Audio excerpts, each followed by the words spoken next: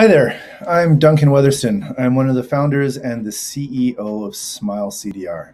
Um, my background is as a technologist and an architect, both in healthcare and other realms of activity. For the past 20 years, I've been an architect in healthcare, working with the realization implementation of electronic health records. Today's presentation is about a new idea that we have around how fire is going to change the way that we interoperate and interact in healthcare. And I think it's a big change. So it's called APIs and the Internet of Health.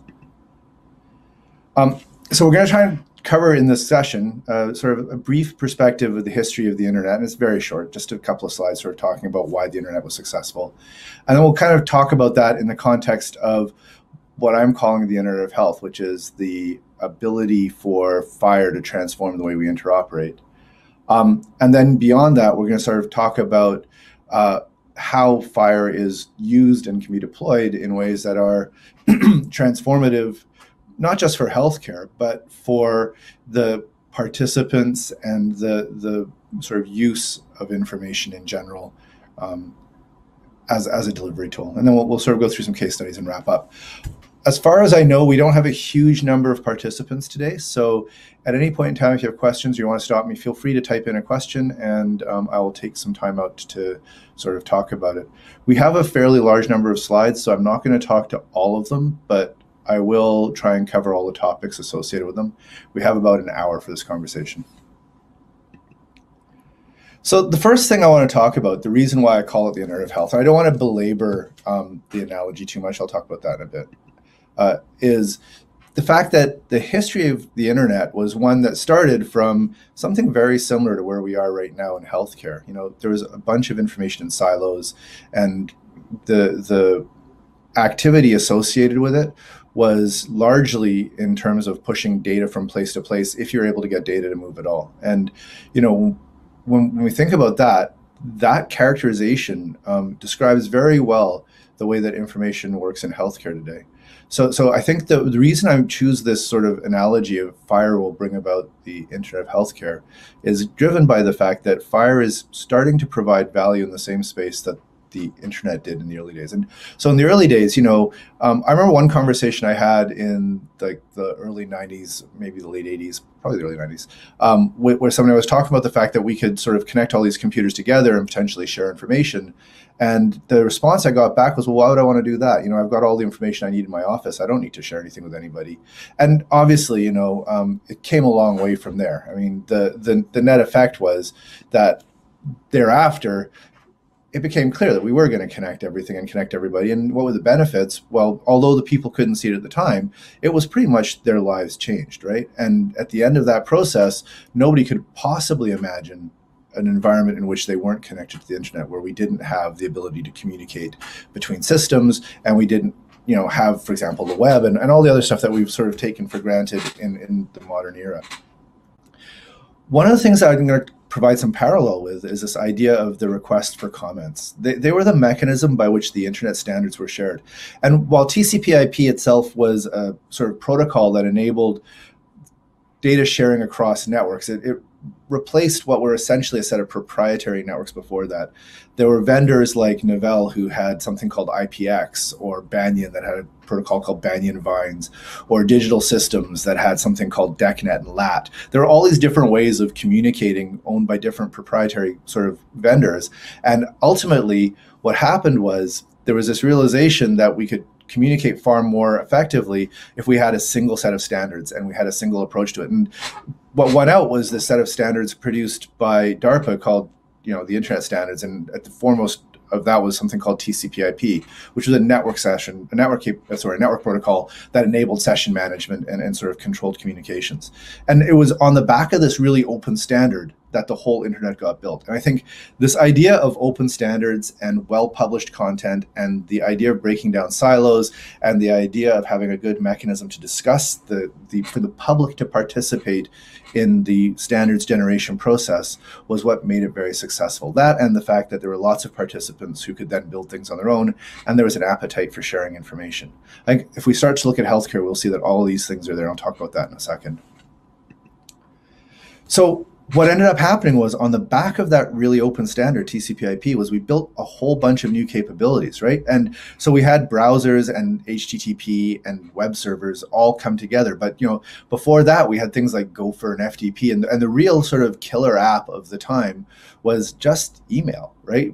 Before the ability to receive email was sort of endemic in the environment, the way it worked was through these silos that would push a batch of files from one to the other, and eventually a message would make its way across a set of bulletin boards and get to you if you were geeky enough to participate at all. And again, I'm going to show how there's kind of a corollary to that in today's sort of healthcare space as well, is the idea that we tend to push data around the place as opposed to have a transactional relationship, and we don't have this idea of ubiquitous sharing because we've got silos and isolated standards. And really, when we get to the world of FHIR, all of that is going to change, right? And so this is why I call it the Internet of Health. And I think the goal in my head when I describe it this way is to say, there's an opportunity for us to knock down the walls that hold the silos apart. And there's a common standard that's available now for exchanging information. And it's not the same as the internet. We're not talking about the days when people had very low speed modems and what have you, but it is the same spirit and is the same kind of concept. And I don't want to try and do a one-to-one analysis, but I do want to do a conceptual analysis. And so if you think about the participants in the Internet of Health, there's a few of them, right? There's healthcare providers, and that could be, pretty much anybody from a doctor through a health system. There's patients who, obviously are the recipients of healthcare. And it's important to remember that despite the fact that we are providers, we're all patients. Everybody has some footprint in this environment. And I think that's one of the characteristics that make it similar to the Internet in the first place, is that the internet was available to all and everybody's a patient. So there really is a good parallel there. There are payers, of course, who fund the systems, researchers who participate. There's public health, and there's a lot more. There's allied healthcare professionals and a sort of broader market. But I think the critical point is that there is a large community of participants, each of whom have an interest in being able to share information and participate in communications with each other. And to that end, I think today we don't have that. Today what we have is a set of isolated groups who get some functionality. So if you're a patient, you might have your devices on your watch. You might be able to use like really great innovations like Apple Health to be able to reach out to an environment and get data onto your phone. You might be able to even do remote health with your provider, but there's no consistent experience there. And if you're a healthcare provider, for sure, you're not getting data that you need all the time from all the places that you want. And when you do get data, you have the challenge of consuming it and interacting with it. There's a big sort of steep hill for providers to interact with information properly. Payers have traditionally been viewed as participants in the ecosystem who are associated with funding and not necessarily with care, and those walls need to break down. Researchers sort of try and get information where they can, and public health sort of interacts where it can get access to information, but certainly is lacking any sort of consistent interoperability with the rest of the system that will serve them in ways that they want to be served. So, we're back where we were in bulletin board days in the internet. And so I think that, for me, is why I talk about the Internet of Health. It's because we have to go from there into a place where you're able to move forward, right? And when I say the Internet of Health, what I mean is, and we'll talk about how we'll get there, but what I mean is this idea that as a participant, you can reasonably connect and expect that services that you understand will be available for you in ways that are meaningful to your specialty, right? So as a clinician, you'll be able to get to information about your patients easily. You won't be trying to figure out what your EMR has and what's not in the EMR. And when you arrive at a hospital, the notion of MedRec will be solved. And that whole variety of interaction will be continuous, and just like it is with the web, right? Today, when you log in to find something, you expect Google to be available in your search to work, no problem. You expect that your phone will work seamlessly with all of the other applications out there. It's that experience of sort of continuity that people have come to expect in commercial realms. Their banking works this way, that we need to expect in healthcare, right? And the reason why we don't have it in healthcare is not because healthcare has had a hard time adopting internet technologies, network standards, consistency. It's because we haven't managed to get to a place of semantic interoperability. We haven't been able to get past our roots, and we certainly haven't been able to go beyond the idea of data silos that then exchange information from side to side. And when I say exchange information from side to side, we have standards that have brought about interoperability. You know, we have HL7 version 2, which allows you to push a bunch of information from one computer to another computer and then take advantage of it. We have the ability to package up information and share it through, you know, CCD and CDA and whatever it happens to be. We have a variety of capabilities that solve portions of the need, but we don't have a consistent and common approach. And the reason is kind of manifold. I think we'll get to that in a little bit, but I think what we haven't had is a good way for everybody to participate evenly at the same time against the same systems. And I think one of the things that's really important to recognize about FHIR is that we have now a mechanism where everybody can participate as a peer. If you look at the way FHIR has approached standardization, they have a maturity model that allows for use and voting and participation through that channel. They have a mechanism to propose changes to the standard that's relatively open. Their whole flow is driven by an internet-based access pathway that is available for free through a common link. The processes that are chosen have been specifically aligned with the way we do things in 2021. We have RESTful web services. We use JSON. We're sort of structured in a way that is really well aligned with what's going on in the regular internet, but it's for healthcare. And so there is this merging of technology standards, which is usable by developers and participants. But more importantly, there's a pattern and practice of accessibility and availability that was so successful with the internet. And I think when we get to the root of that conversation, what we'll talk about is the way that something called implementation guides influence all of this. And I'm going to be very detailed, not very detailed, try and be as detailed as I can be for this level of conversation about the value of implementation guides in coming slides.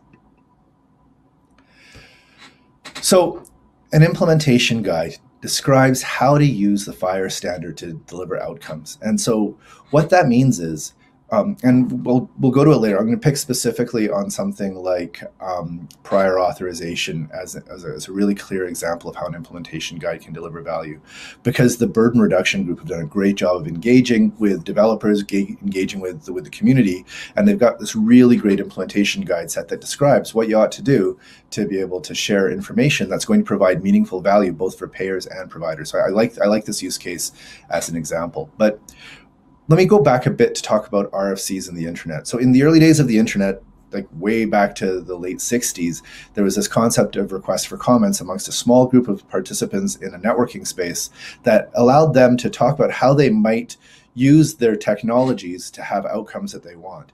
And you know, by the early 80s, those requests for comments contained descriptions of things like networking standards like TCP/IP and information communication standards that end up driving mail, like SMTP, Simple Mail Transfer Protocol, or things like File Transfer Protocol, or Telnet, which was used for remote access. So the RFCs weren't used for a particular, well, you know, join TCP/IP and your solution will come. One of the things that was really cool about the internet was it was a collection of standards that all sort of understood each other and all worked together. And FHIR is providing that mechanism through implementation guides. These implementation guides are ways that people can communicate ideas about how to use FHIR to solve problems, right? How to use FHIR to resolve a really thorny issue, like, for example, prior authorization. How do I set it up so people can discover what documents are required, discover how to exchange information, how to render a decision, how to understand that decision, all packaged together in a description that uses the FHIR standard as the underlying mechanism, but extends far beyond the FHIR standard to use other protocols that are meaningful and useful, like clinical quality language, CQL, or like, CDS hooks, which allows you to launch views from other systems. There is a wealth of participation, and this is the last piece of what I think that FHIR defines the Internet of Health.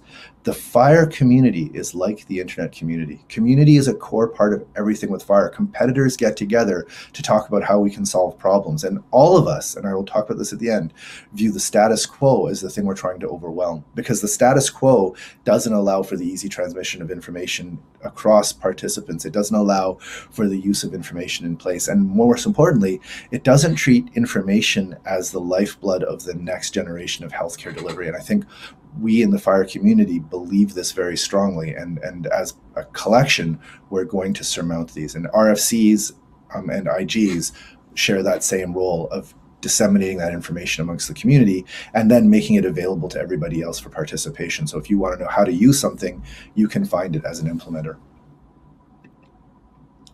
So I don't want to abuse the analogy, right?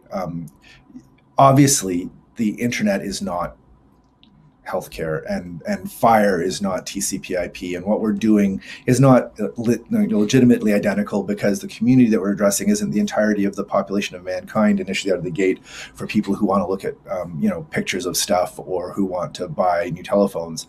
This really is focused on the clinical community, and the analogy and the alignment only extends so far. But it's a very, very useful metaphor, right? The reason it's a useful metaphor is because it brings together the notion of shared structures, implementation guides, processes for rolling things out, and it lets you have a methodology for participating yourself. And it gives you, as a member of the community, an opportunity to see yourself in the role, and then be able to build your own solutions in ways that are aligned with this approach. And as you join the participants, you will see the benefits of participation, and you'll be more inclined to participate further. And it's that process which I think happened with the internet. I'll pick one last discussion of my early days of the internet. At the time, I thought the internet was really amazing. It was 1994. And I went and talked to a marketing company that had a relationship with a large automobile manufacturer. And I went to talk to them, and I said, there's this really great opportunity called the internet where you could present your cars and you could provide brochures for people to see how to fix things. And you'd have this opportunity to really reach out to people through an open standard where you can sort of share data in ways that previously have not been available. And they totally didn't get it. They said, we don't see this and it's not going to go. And they went with a completely proprietary private networking strategy that never really panned out and shut down by the mid to late 90s, right? And so the view is that the prevailing implementation is better, and that was the way it was then. It's where we're fighting against now. And I think this is really the last piece of the fire versus internet analogy I want to drag to the forefront, which is, the internet was viewed by many people as a fad when we first started talking about it. Clearly, it wasn't a fad. Fire has to overcome a history of people saying, oh yeah, so this is the next new standard. Sure, tell me again how this is going to change my life. And we really do have to fight that uphill battle, because there's been so many that have gone before us that people say, heard it before, don't believe it now. But realistically and in implementation, fire is that standard that's going to change it, because it provides so many capabilities and it's so well aligned with what we're doing today in other realms of online health. And the time is now, right? Governments are getting behind it. International organizations are getting behind it. And everybody is seeing the benefit of surmounting what has been, what I said before, a siloed environment, so that we can have a truly interoperable world and start building on a future on top of that. And that, for me, is really the important part of the analogy here, is once you can get past the challenges of how do I connect these things together, you can start really solving the picture of what am I going to do now that I'm there? And that's where the magic's going to come from, right? You can talk about all the kinds of things that ought to happen, but you can imagine a day in the future where we have some equivalent to Snapchat, where, an idea that was not even possibly considered in 1994 is in the hands of young people who are using it to, delete the remnants of their silly conversations so that it's not left lying around the internet, and they're able to have streaks with each other and everything else. These notions that as my childhood have seemed science fiction-y are now reality. And if you think about where we can get once we get past the basis of the communication challenges we're experiencing today in healthcare, it's that type of change we're going to see come. And that's really what I believe in when I say we all ought to pursue the Internet of Health, and why, the analogy is important.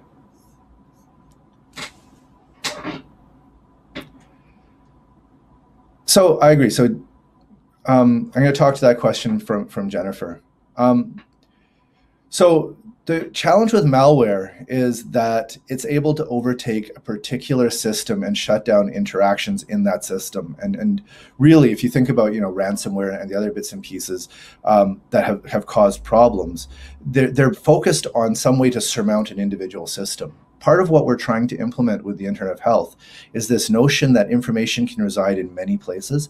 And so the consequence of a particular isolated incident of malware or ransomware doesn't actually impede your ability to participate. It impedes that particular node's ability to support value and deliver value. I think it's a critical. I'm going to talk about security and the importance of security in the grander scheme of things. But the goal here is that you should be able to participate in a distributed system where each of the nodes is able to drive value and bring value, and then you have to watch out for security in your systems and maintain that security in much the same ways we do today. The internet doesn't shut down because individual systems have challenges. The broader flow is able to continue, and then we're able to improve and find ways to shut down the specific attacks. You bring up a really important point, but I think the key model we have to follow is, like I said, that I mean, again, not to overstretch the analogy, but is that internet pathway where it is distributed and we do have the ability to heal from blockages and sort of loss of routing. I'm trying to stay away too much from the analogy. From functional shutdowns, the goal is to be distributed enough that we can heal from it. So with that in mind, I've got some trends to watch, and these are just like illustrations of things that are happening today that sort of can whet your appetite for where things could go tomorrow. And so the first one is data services, right? And I kind of alluded to this earlier on, is this idea that the way it is right now is a traditional interoperability idea where health system 1 pushes data through a batch or a stream to health system 2, which then has to ingest it, understand it, process it, and then try and figure out what use it can make of it. And you've got a real challenge in that space with, if you push too much data, it's very hard to process and discern and use.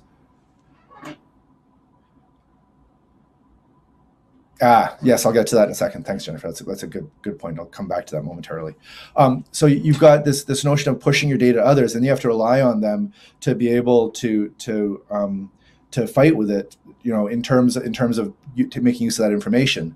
But in the new world, the way that you would do that is, rather than just push all of your data to a far side, you would expose an API, a mechanism by which participating systems can talk to you. And we have a precedent for that today.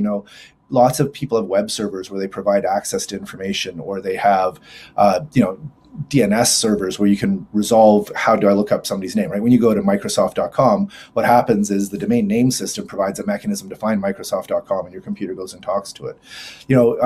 When you look for all of the records you're interested in the world, you go to Google and you send a request to Google, which then comes back with a list. You don't get Google to push you all of the websites they know, and then you have to look through it. So the way that the internet works is this notion of exposing services to consumers, and then the consumers can use those services in ways that are meaningful.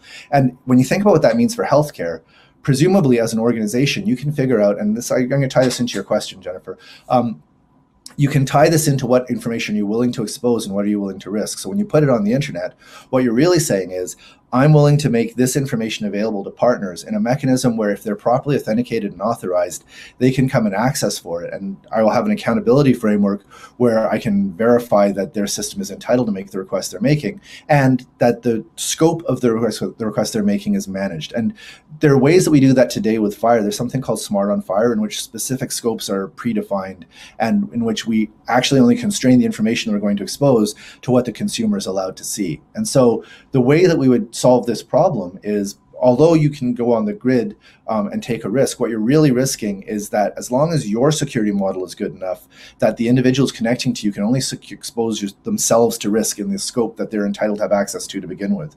And the way that we manage that is going to get better and better as time goes by. But ultimately, you can envision a world in which, much akin to the DNS problem I mentioned earlier on, how do I find Microsoft, and the Google exposure of information, how do I find Joe, where you as an authorized clinician can have a patient who comes in and you can say, I would like to find the medical records for Janet Smith, who's in front of me, and your system will understand how to make a request in a way that takes advantage of your right as a clinician against a network that's established for your purview, to request information about Janet Smith that has been intentionally shared with that system. And then you'll talk to each of the components, and well, you won't. Your system will talk to each of the components, provide you with an aggregate view, and present it to you in a way that's meaningful. And then within the context of your obligation, both from a data records perspective and from a compliance perspective, your system will keep what's necessary, but it won't have to rely on being the permanent system of record for each of those components. It'll be the system of record for your transactions and your decisions. And so you can imagine that that could get bigger and even richer. But even today, being able to, as a clinician, type in, "I'd like to know about Janet," now that she's here in front of me, is a stretch, right? You can know what your hospital system knows about or what your primary care practice has got access to, but there's no broad system baked in that will find a mechanism to get you that data in real format. And we've got good starts on this. We've got Commonwealth and others who are approaching it, but I think the real path to the future, the whole goal of our internet-flavored interoperability, is to break down those needs for single clustered environments and provide a capability for broader finding and broader interaction. And obviously, there are challenges to surmount. The internet had the same problems. We had security issues right from the start. We've got a big running start on that idea today. We've got already defense mechanisms. And I would argue that, in terms of malware, a well-managed fire service and a fire collection at your particular point of access is a very good defense against a malware process, because it won't be accessed directly by all the desktops in your environment. It does have that abstraction where you've got protection by specialized network security, and it's being managed and maintained by experts in your environment. In fact, as we go along, it's even getting better. A lot of these services are being hosted by third parties who are focused specifically on security and realization. What we're seeing today, just the last point on that security discussion, well, last point until I get to the security section, what we're seeing today is that a lot of hospitals and a lot of organizations are looking for insured and well-managed support of hosted systems, specifically to reduce the risk or share the risk of inappropriate software accessing environments. So that's kind of the core idea of data services. There's a lot more to talk about, and when we get to the discussion specifically about implementation guides, I'll dive a bit more into the use of APIs. But you can get the idea here, right? That there's this collaboration idea that is coming, that this idea that the participants will be able to decide what they're willing to risk, what they're willing to share, how they're willing to expose it, and where they're willing to take advantage of these environments. And what we've seen with our clients is that after they get a taste, they really get an appetite. They start to do very innovative things and go well beyond what we imagined when we first talked to them. Workflow. So this is an area I love, because this is an example of aligned technologies coming together in the way I was talking about before, right? And the internet was not just TCP/IP, not just one owner of standards. The internet was a collection of participants coming together to do really cool things. And the object management group who have done a fantastic job with BPM, and they've got this other group, BPM Plus Health, that's looking at how do we build workflow in conjunction with data stores, in conjunction with business need, in ways that are meaningful for participants to have outcomes that are of value. And it's going to drive some really great solutions, right? Like if you think about the way that things have happened in the past, again, back to this idea of I push some data at you and you figure out how to fit it into your stream, and then you do stuff with it. And if you're lucky, you've got some technology like a workflow management component that's able to receive something and then add some workflow steps for you, and then take it to the next level. That sort of hodgepodge of technologies was cobbled together specifically to try and solve some problems that have ongoing need in the environment, right? So if you think, I'll give you an example. Let's follow the process for something like well, let's use one that we're going to talk about later. Let's follow the process for prior authorization. So the first thing that has to happen is you have to go and figure out what services are available to your patient from their insurer. Then you have to request the forms that are applicable to that. And you also need to know what conditions would result in positive approval. And you have to be able to fill out the forms and confirm that you've provided enough information. Each of those steps, you can imagine, goes, you go to the insurer may or may not want to have a human being interact with it, send something back to you where you need to interact with it, or it goes back to an insurer or a payer where they have to interact with it. Each of those requires some potential augmentation, some human workflow, some process workflow, and all of these things need to come together in a seamless way. And then in other environments, we've done that, right? If you think about the way that it works at your bank, when you use a request to create an account, they have all those workflows in the back working for you today. But that's because they were able to build that out over the past 25 years of sort of vision of internet access. Healthcare is now getting there. We have these combined talents. And I feel like there's a huge opportunity for us going forward in the future to take these visions that are aligned and driving towards the same outcomes and merge them into common offerings that solve problems for clinicians, solve problems for researchers. You can imagine a researcher. I'll give you a really great flow for research here. As a researcher, you want to gain access to a set of data that's pertinent for you, but it may exist across a number of systems where you've made a request to, let's say, all the hospitals in your region for access for information, where they're going to then evaluate, are you as a researcher part of their credentialed network that they're willing to share with? And they can make a decision, yes and no, and it'll come back to you that you'd provide this level of assurance. Perhaps there's some ethical consideration in this discussion that they want to have assurance you're participating appropriately in, or wherever it happens to be. And then you've got an opportunity to feed back, and you can imagine that then it goes to somebody in their environment who's going to go through an internal process to distill some information that they're willing to share and then republish that, and then you'll get notification. And it goes on and on. All these cases where workflow is going to be valuable, there's this alignment and this flow of systems that is coming. And you can imagine a future where this is getting handled seamlessly again for you, where you don't have to, as a participant, know about all of the work that's going on in the background. You just have to be able to take advantage of it, right? There's no longer a need for somebody to tell you, oh, I'm going to go and figure out how to configure an enterprise service bus for you to blah, blah, blah.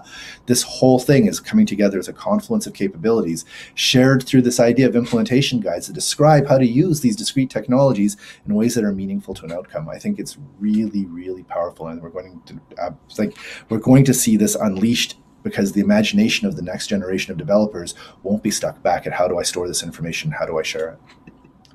And the last sort of thing I want you to think of in the future, again, we're getting there today, is this idea of service registries, right? CAQH has already launched something which is very, very helpful, which is how do I find API providers? How do I find the access to the information that I want? What applications exist that will enable me to sort of take advantage of this? And that's just with today's announcements associated with the payer environment and what's coming there. You can imagine that as we go forward, look, all you have to do is look at the history of the internet. People came up with ways to find the information they wanted, expose the information they wanted, and make it available, especially given the value chain that we're going to provide in healthcare. You can imagine the reduced costs in some places, the administrative savings, the ability to take that and then drive research, which delivers new value. The idea of being able to create these registries is not just driven by the desire to do something fun and right. There is definitely commercial benefits as well as societal benefits driving this. And that's the magic, is this confluence of commercial and societal benefit that comes from this approach. And if you think about what that meant for the internet, geeks like myself in the early 90s were playing with the internet and saying, oh, this is way better than what geeks like myself in the 80s were playing with to do BBSs. We're in that state now. Geeks like myself have been playing with health data exchange, and now we're starting to see commercial value. I've managed to grow a pretty good business off the back of this with the collaboration of lots of visionary people, and I think there's more to come. And that's, in my head, the outcome we're looking for, right? This ability to have what we get with the internet today, to go to tomorrow's Google and say, I really need to understand what's driving events in this region with this condition, and get back information that at least gives you a starting point to try and, as a researcher or as a clinician, evaluate what's going on with your patients, maybe even provide you back links to best practices, to care plans, to all those things that will augment your ability to deliver service. I think there's huge opportunity here, and all we have to do is get past this barrier that we've talked about today, like the siloization and this sort of repeated pain we keep providing ourselves. We have to push data and make it your problem to figure out how to use it. All right. So that is my sort of defense of the position that APIs and the standards of practice that we have now are going to be driven by patterns which align with what the internet did before. And so what can the Internet of Health learn from the internet? Well, so open standards, right? The most important thing is we don't want to be proprietary.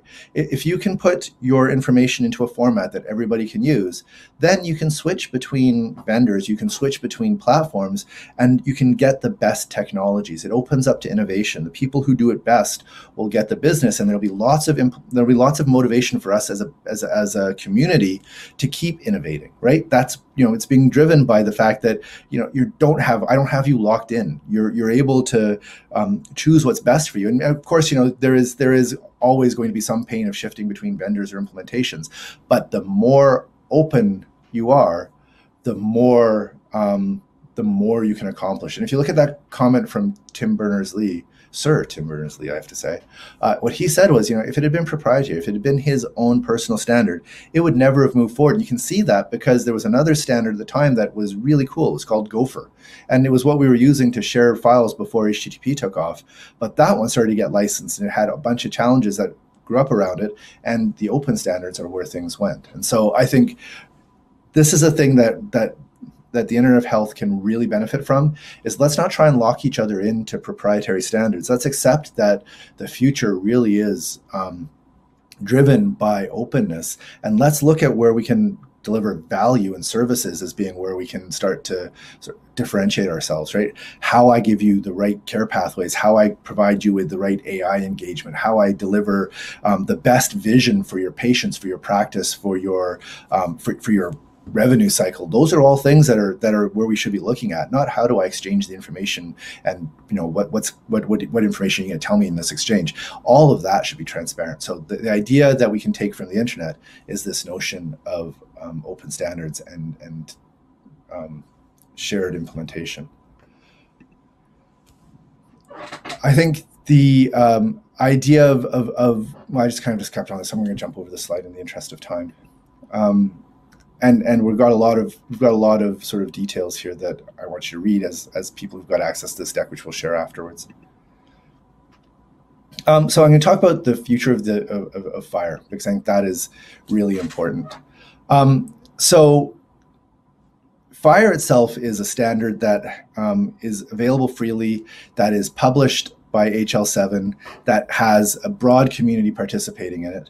And it gives you a bunch of things. It's not just a data standard. It gives you an API that tells you how you can interact with information. It gives you operations that let you do cool things. And it lets you have a data model that describes the structure of healthcare in ways that are meaningful. And I've heard lots of debate in my life about the fact that an interoperability spec isn't the same as a data spec because it's just not flexible and fast enough. But the FHIR standard is. The FHIR standard gives you the ability to add extensions that map to your urgent needs while you make a case for those things being more public, right? So you can push them to the standards body to add them on. But more importantly, if it turns out it's never going to be part of the standards body, it's okay.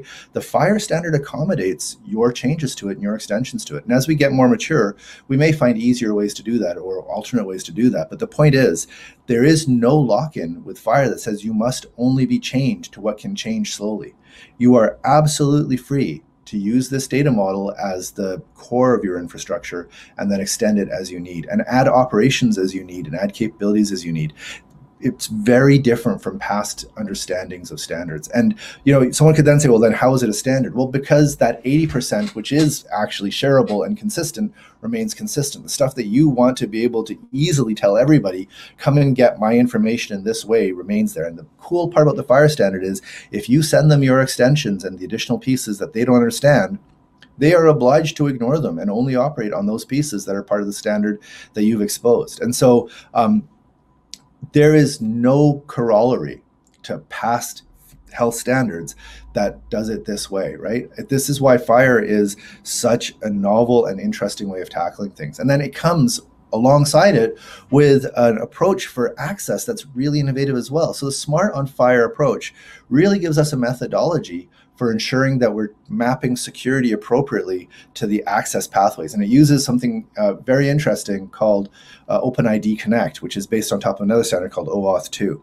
And OAuth 2 and OpenID Connect give us a mechanism to bind the individual user to those things that they're entitled to access. And within our platform, for example, you can say this is a member, and then that member can only see that member's data. So imagine in the case where that member was, as we were discussing earlier, compromised. What they could do is, grant an inappropriate use of their own information for that one time, but they were already doing that because their system was broken into. They aren't able to use that pathway to then expose other people's because they're not given anything but this sort of abstract API as a pathway for access. And that abstract API is tested and retested and maintained at a security level that's appropriate for the internet. It's appropriate for Google, it's appropriate for Apple, not at a level that's appropriate for your home PC. And that's really the critical path here.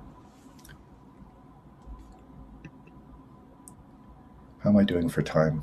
I think I'm okay. All right. So implementation guides. I talked about these, and this is really important.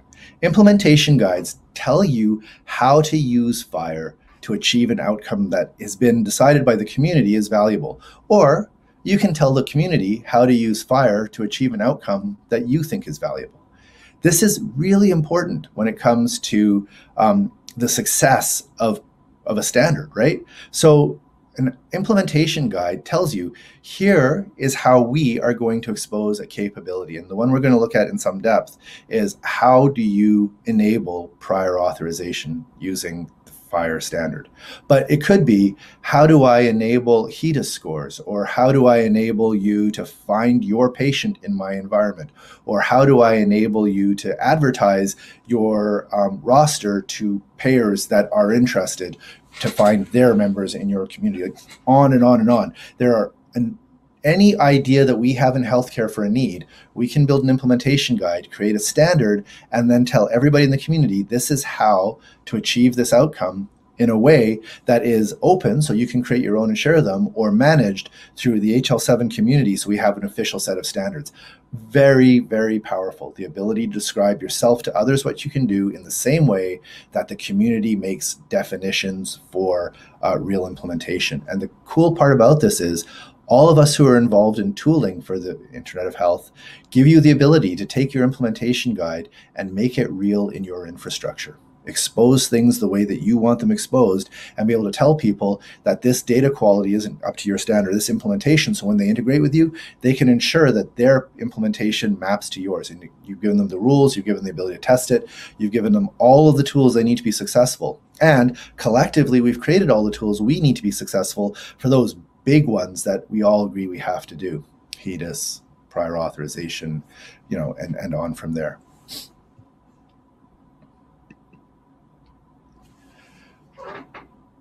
I think this is really helpful here. I think the idea that FHIR is a gateway to open standards, which are anonymized and depersonalized, is really helpful for research. The whole point is that now you as a data owner can say, I'd like to expose this information in formats that are used by the community. I'm going to pick on OMOP because it's a really great standard and allows you to have the ability to share clinical evidence in ways that others can use without risking disclosure of personal health information in ways that jeopardizes your patients. This opportunity we have through FHIR is standardized mappings between a well-established specification that is a fully identified flow and all of these open standards for health information that supports clinicians. And by providing these standardized mappings, we can either do that in real time, or we can do it in the traditional format where I go and do queries. In fact, I can have a flow that's coming out of my FHIR right into your OMOP environment on an hourly, minute, on a moment-by-moment basis in ways that are going to provide additional value. And this approach really supports researchers because they're not always interested in legacy information. They may actually need real event-driven activities. And more than that, they may have access to more information on the back of their patients. So they could find out that a particular source of information is available and then go and query further through the FHIR specification. This approach of being able to have a common mapping that's well-established, that can be reused by others, that has, as long as I've applied this implementation guide, I have this collection of data in my core store. Here's how I can share it with others in ways that are meaningful and useful for research. This is game changing, right? And if we do it right, if we do it in such a way that all the participants know how to do this together, they can all benefit collectively from what previously would be considered competitive information. And that ability to share information amongst clinicians in ways that is not going to diminish their ability to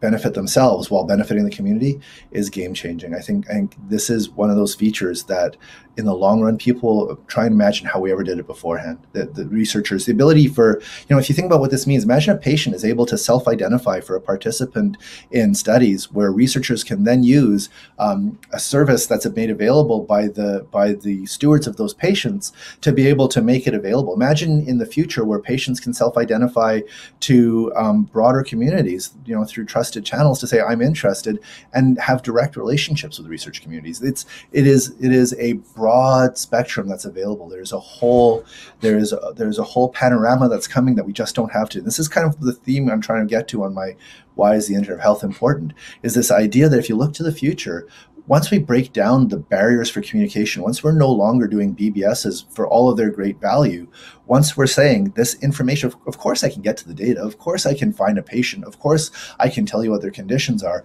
look at where we can get to. Think about what that means for research. I can get all the people with a particular condition. More importantly, I can find out what other meds they were on beforehand. I can filter for those people who are part of my interest of study, and then I can find the ones that have self-identified back to me for participation.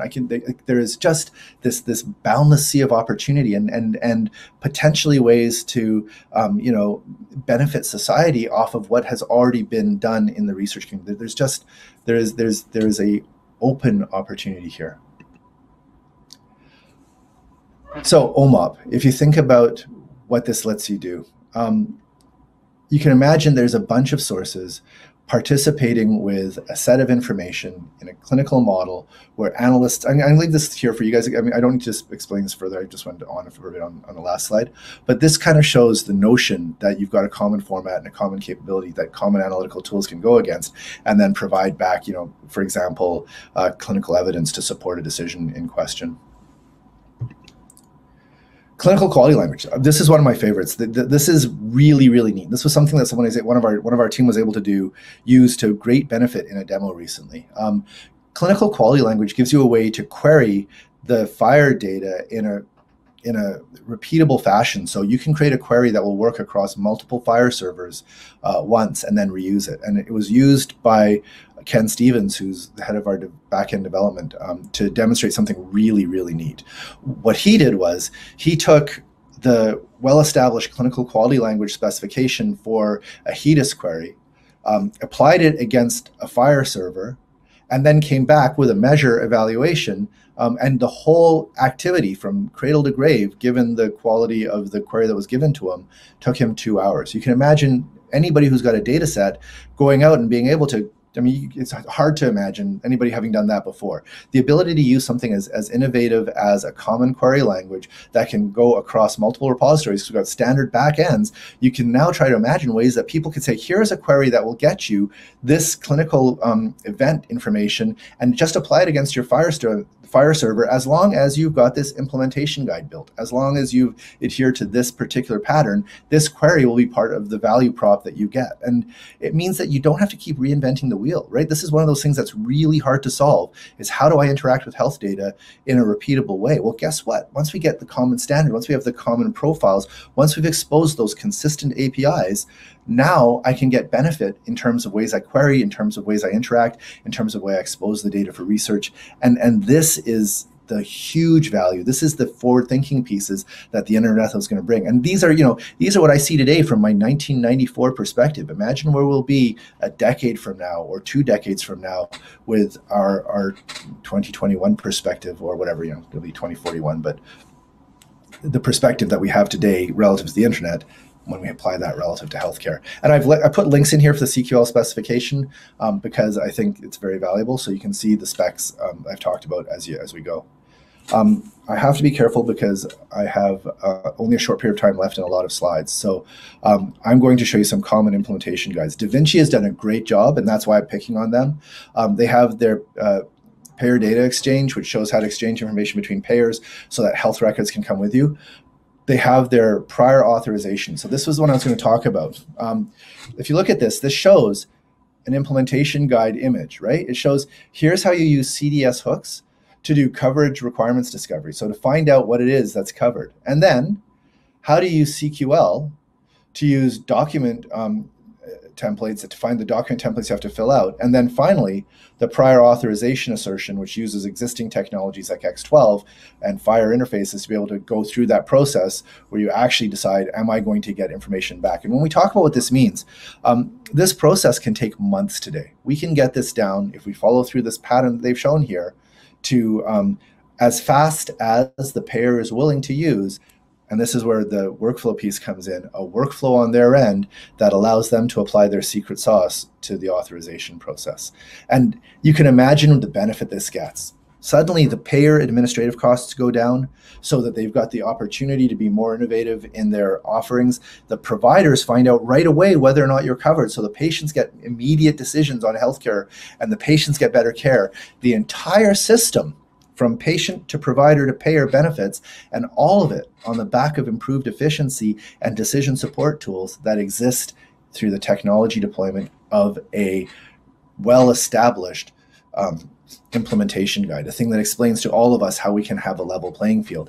And we don't have to disclose our secret sauce because there are components within here to protect that in terms of workflow and implementation. I think this is really, in my head, the ground zero definition of why an open standard is so beneficial. The payers, the providers, the patients all coming together in one workflow, one efficiency to achieve an outcome that delivers better value for all three. There is no loser here, there's only winners. And that is unheard of. That is a huge victory for all of us. I'm talking quickly here because I want to move through. I would have spent a bit more time dwelling on the specific flows, the CDS hooks implementation, the CQL questionnaire implementation, but I think I want to get through the rest of the slides and leave some time for some questions at the end. Burden reduction, this sort of further discussion about how to use the various flows I just talked about to achieve the outcomes. You can read through this. I'll include it. I'll leave the deck for everybody to be able to see. Cost transparency. I was going to talk about this in some detail. If you think about price transparency, what this really calls on is the idea that you do an evaluation of somebody's condition, you do a clinical analysis, you need actually the clinical decision support to be there for you to say, this is what this would cost under these circumstances. At the end of the day, the creation of the implementation guides, the use of the common standards allows us to expose price transparency in ways that are meaningful to patients and providers at the time they're making a decision. The core implementation guide is essential for all of the features that we're talking about. This tells us how to define what a patient is, what a medication is, what a lab looks like, and on and on. It's a very rich set. It's grown over time. It started off as the Argonaut set and has become enshrined in the specifications going forward.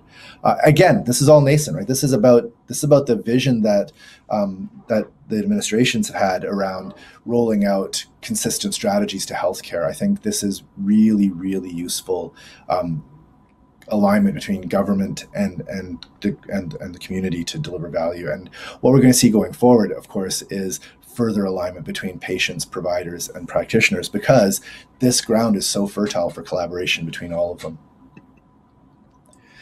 Karen Blue Button, this is an opportunity for providers. I want to talk about this specifically. So one of the things that patients have the ability to do under the new ONC rules, if they're covered by Medicaid or Medicare, is that they're entitled to get access to their health records that their payers have.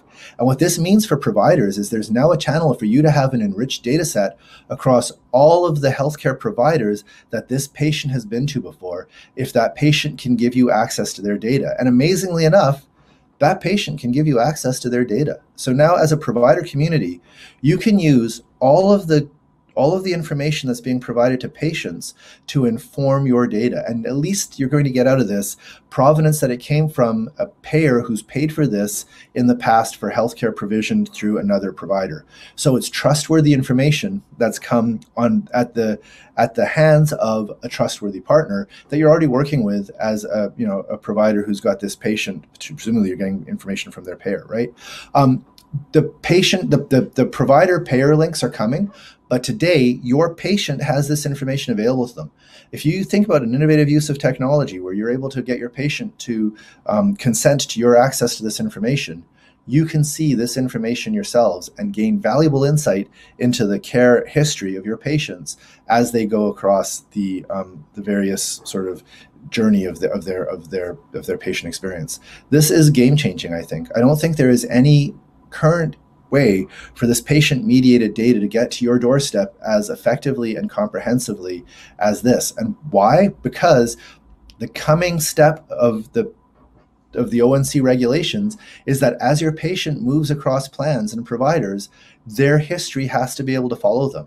The providers have to send the patient records that had previously been acquired through prior payers to their new payer to make it available for the patient to have in their new electronic health record.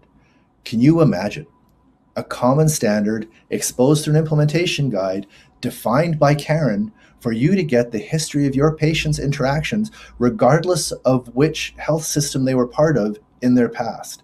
This may not be, critical for simple things like, blood test results, which have timely outcomes, but you can well imagine earlier diagnoses or procedures that have been implied. This is great information that you might not have, or, medication histories that have had clinical efficacy, because you might be able to see that they got better when they had some medication they've stopped taking because their plan didn't allow it, on and on and on. There's just a wealth of information that you as a provider can gain from this interaction. And it's all available to you today, right? We're in the final stages. Compliance is mandatory for this health record by July 1st. That's when the ONC has started to said that, they've given people, it was supposed to be implemented by January 1st. The plans were a little bit slow off the mark, but they're getting there.